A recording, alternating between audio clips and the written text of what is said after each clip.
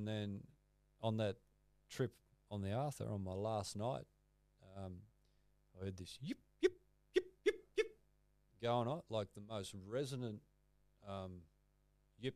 I'd never heard anything like it. So I get to Turk's Landing the next day, and I found the hamper for the tourists. They kept tuna in there and tea bags, and all I was hanging was a cup of tea, believe it or not.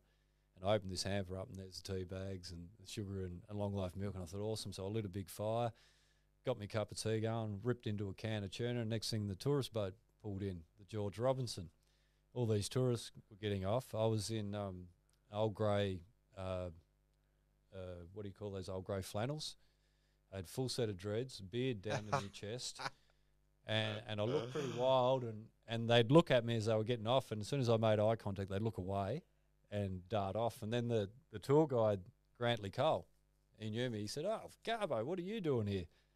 And I told him my story, and he went in to do his bit with the tourists.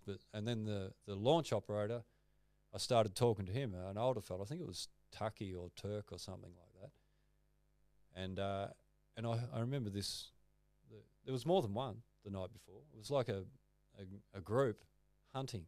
Yeah, they get real feverish over one area, and then it sounded like it was coming from somewhere else. And I never heard anything like it. And I mentioned it to him. He said, "Oh, that's a thylacine boy."